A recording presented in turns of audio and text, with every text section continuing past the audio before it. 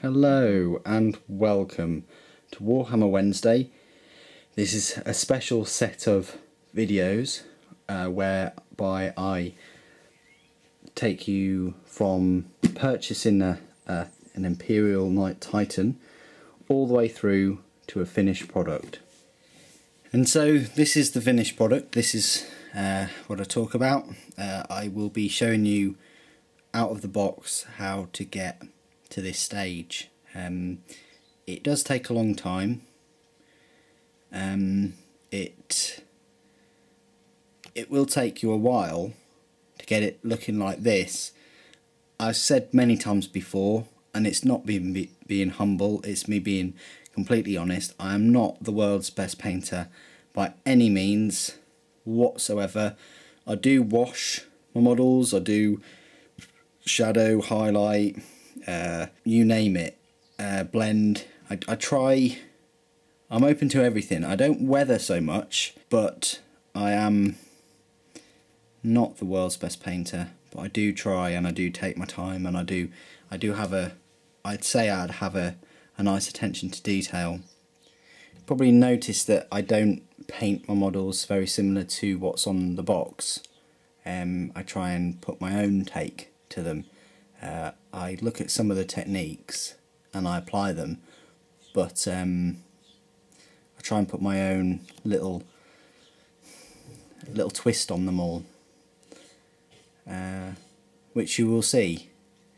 The Knight Titan that I am going to be showing you how to get to kind of like this stage, he won't have the gold trim.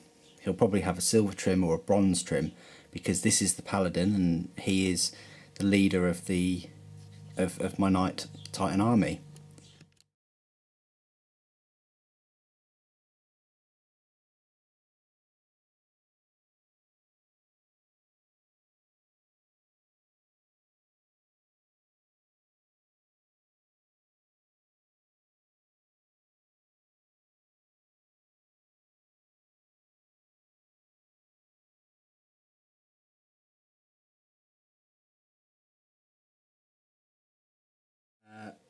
My Knight is going to try and be in every shot.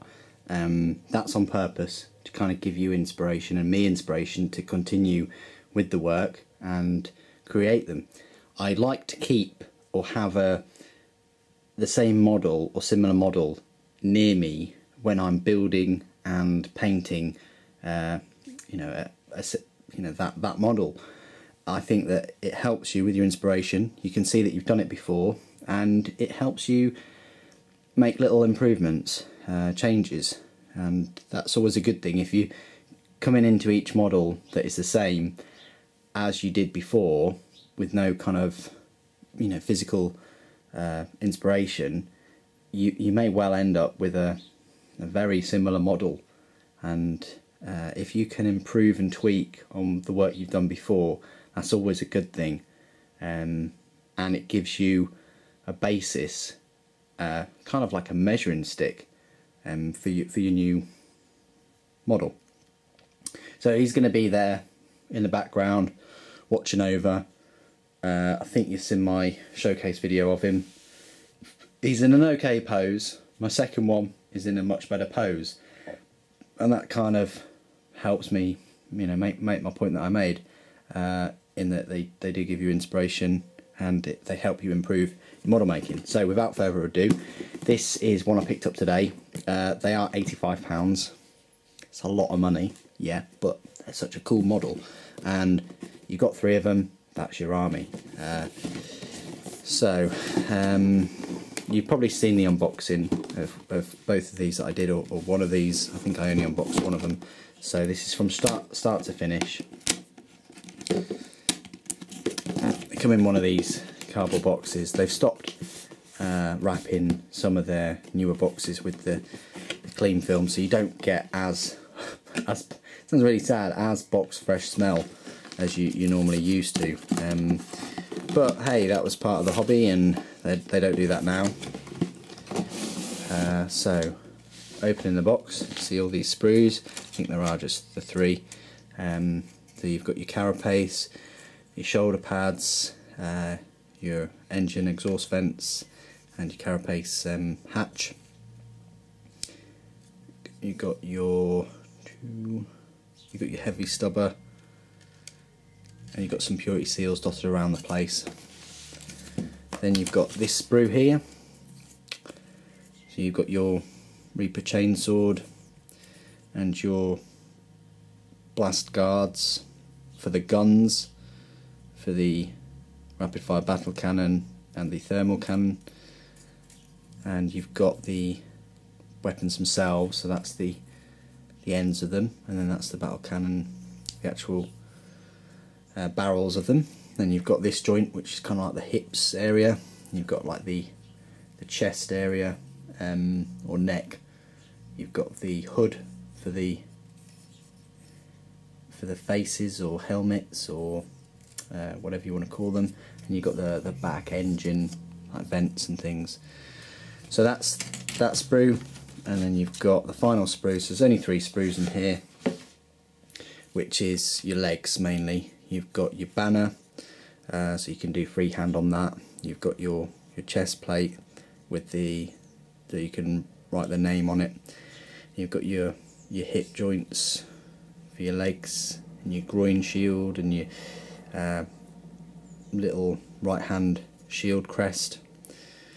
You've got your actual legs and the feet, and then you've got your shin guards and the thigh guards and all the parts that you need for your legs and your kneecap guards. So, and you've got, I think, 2 more faces. I mean, that's your main one, but that's another kind of mask. So that's all the 3 sprues. You also get your base and your instructions and your Imperial Knight transfer sheet, which is larger than a normal transfer sheet. So move all them out of the way.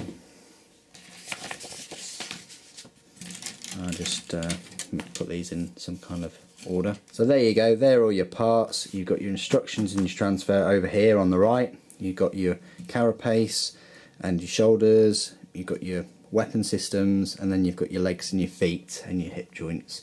This is a step-by-step guide of how to get a finished product, you know, finished painted. And you've got to remember, this is just the way I do it. This is the way I've done it. I'm a hobbyist. If you've made one of these already, this video might not be for you, but you might find some of it interesting. You might enjoy it. It's always good to have something playing in the background anyway when you're painting a model. But well, I find that the case. So yeah, so enjoy this. Hope you enjoy this part series where I take you from, you know, sprues to an actual model completely finished. Hope you enjoy it. So the first thing I like to do is concentrate on one sprue in particular.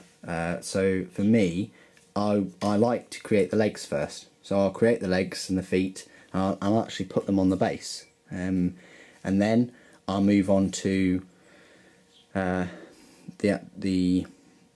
torso and the shoulders and the actual body of the Knight Titan, and then finally I'll work on the arms and the weapon systems, and then I'll add little bits and settle for a pose.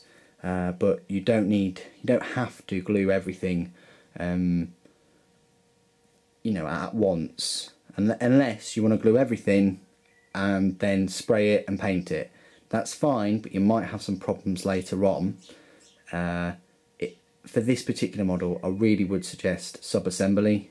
So you make parts of the model and you make other parts, and then you spray them separately, and then you paint them all, and then you put them back together at the end. I strongly advise you do that. You may even think about magnets, but I don't really deal with many magnets too much, so my models aren't magnetised, but you'll understand when we get to those steps and why I do them and all the rest. So join me. This is kind of like an introductory and an unboxing and a bit of a talk about the intro of this like mini series. I'm going to try and release them every day rather than one every week, because I think that's just too long. So you can join me every evening I mean, obviously this is shot a while back, but you can join me every evening on my YouTube channel, and if you've got the time, or just catch up at the weekend and watch me go through my processes to get my finished miniature. The next step, so join me in the next part, where I will be assembling the legs and some of the body. I'll be heavily editing them, so they're not just going to be live and I'm just going to slap them on YouTube. I will edit them and go through my processes and stages, and then I'll go through the other parts that I've mentioned. So join me in part 2.